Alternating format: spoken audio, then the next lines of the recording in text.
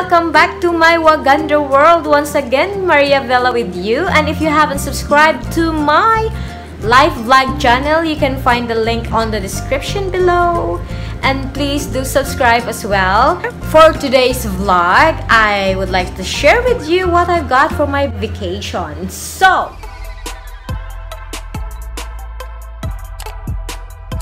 I got facial wash and I got this new soap, which is, they called it oatmeal.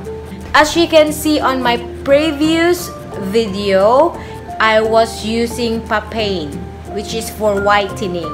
So I decided to take this oatmeal, which is for exfoliate and moisturizer. At this time, I don't have the set. I decided to just take this facial wash and sabon. Kararating ko lang and I have all this makeup on my face. It's the whole day today. So ngayon, hihilamusan natin yung face ko using this new oatmeal soap and the Purify. Let's go! Oh, by the way guys, kabili din ako ng James Charles.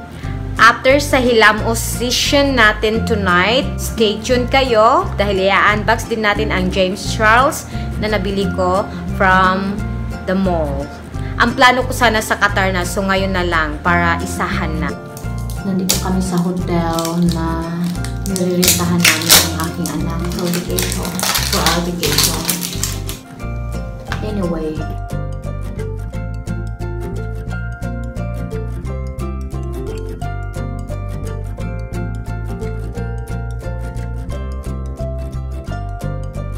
ganito ako gumagamit niyan, konti lang. Tapos isasauli ko na siya sa, ibabalik ko na siya sa plastic niya. Kasi mabula siya. Konti lang ilalagay niyo guys. Yung papain, ang kulay nun is orange. Ito puti. Sabi dito, bang moisturizer. Tingnan niyo, ang bula niya. Oh.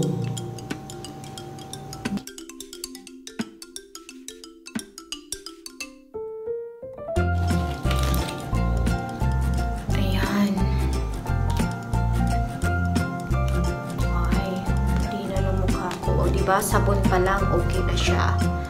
So, but still, we have to try the Purify. Kahit na-review ko na siya, so i-apply ko pa rin siya.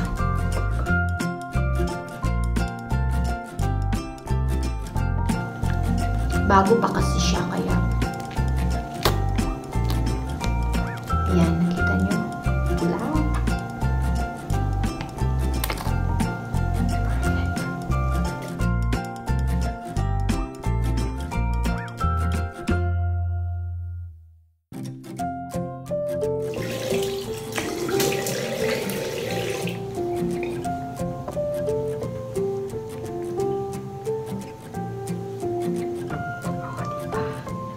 Ito na po yung after. Oh, malambot siya. Malambot yung mukha ko. Hindi siya magaspang. Hindi siya rough. Sobrang lambot niya. Tapos I feel so fresh. Alam niyo yung biyahe ko guys, from Qatar to Philippines. It's 9 hours. Sometimes it's 10 hours. And kung itutotal ko talaga yung biyahe ko from Qatar bago ako dadating sa amin dito sa Bohol, it's gonna take 2 days. Why? Let's just say dadating ako ng 10 sa gabi sa Manila. The next flight for domestic flight is in the next morning. So I have to wait like 6 hours in the airport. Alam nyo yung ginagamit ko is ito lang. Naubos na yung isang Purify. Kahit yung facial wash lang guys, sobrang ganda. Hindi kayo haggard tingnan. Pag yun yung gagamitin yung panghilamos, lalo na pag mababiyahe kayo, super ganda. Kahit bulky siya kasi malaki siya, dinadala ko siya, yung Purify.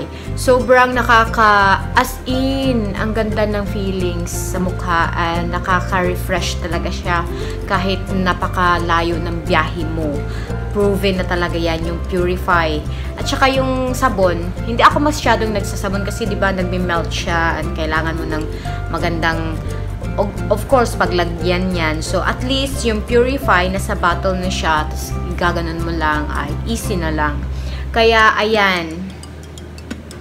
So, yan. Unbox lang natin saglit yung James Charles. Actually, kinuha ko na. And, yung price niya is $2,999.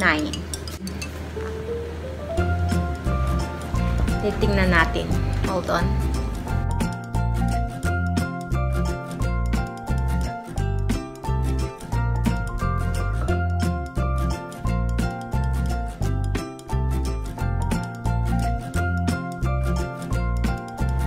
Iyon lang po ang aking vlog for today. I hope you like it. And please do subscribe my life vlog channel also. You can find the link on the description below. And I hope you subscribe as well on this channel. Please do like and share na rin sa inyong mga friends. Paka-confident ko kasi naka-purify na ako. Beautederm. So, yes guys, I'll see you next time. Good night!